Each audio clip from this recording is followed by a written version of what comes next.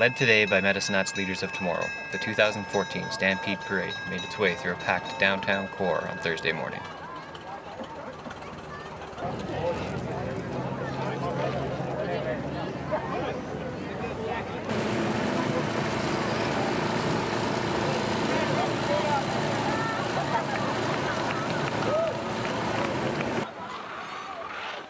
I have been coming to the parade for probably 15 years. Me and my mom come every year together, which is nice. And now that I have kids, we bring our kids.